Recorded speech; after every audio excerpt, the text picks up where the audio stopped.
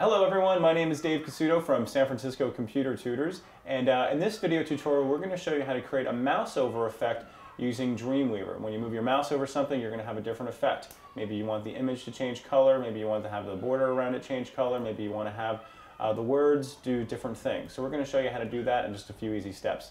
So stay tuned. Okay, rollover buttons add a nice little interactivity to your buttons. When someone rolls over them, it changes form.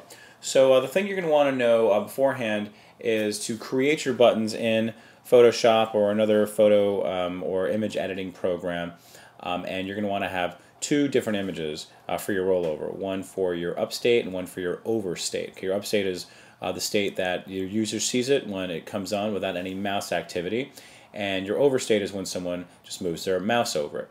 Okay, so I've actually got two buttons that I've created, one for each state. That I have now inside my root folder. So how do we actually do this? So I've got my table set up here, and what you want to do is you want to go up to your insert panel, and then you should be in your common tab, and then move your mouse over where it says images, and then click down to go to rollover image. So now you'll see here we have original image and rollover image. So the original image is going to be your image in your upstate. So I'm going to click on Browse, and it's going to take me into my folder, and you'll see here I have a bunch of different images. That one is called Home Up, and the other is called Home Over. So I'm going to click on Home Up, and then it gives me a nice little preview of it. I'm going to click on Choose, and it says the file is outside the root folder. I'm going to say yes to bring it actually into my root folder, and I'm going to say Save, and then we'll go ahead and replace. So if yours is already actually in your root folder, you shouldn't have that problem. Okay, then I'm going to go ahead and click on Browse, and the same thing should be for this one too. It should actually be in the folder that you started with. So now I'm going to go ahead and choose my Home Over, click on Choose, and it's going to say, do you want to copy this file in there right now? Again, I'm going to say yes, say Save, I'm going to go ahead and replace it, okay, and then I'm going to go ahead and possibly put in some alternate text, okay, Home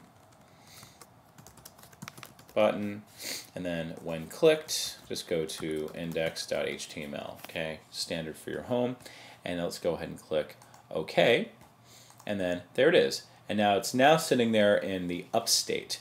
So I'm going to go ahead and test it out in my browser, come up to Preview in Safari, it's going to ask me if I want to save it, and I'm going to go ahead and click Save, yes, and now the moment of truth, click my mouse over it, move my mouse over it, and there it is. Okay, well that concludes our exercise on creating mouse over effects. I hope you enjoyed it. Once again, my name is Dave Casuto from San Francisco Computer Tutors here in San Francisco.